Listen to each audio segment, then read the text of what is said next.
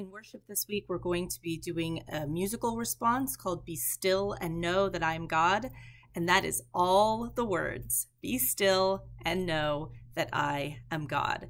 And there are some very simple sign language based movements that go along with those words. And I'm going to show those to you right now as well. So for be still, we use the peace sign language movement. So it's just right down with both hands from the center, down and out.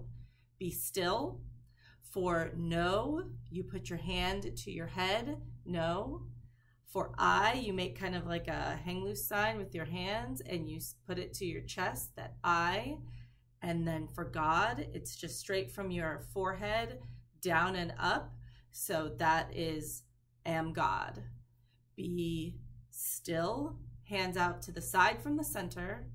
And no, you place your hands to your forehead, that I, you make this symbol with your fingers right at your chest, and then am God. You do sort of a swooping salute with either hand. So all together, it looks like this. Be still and know that I am God.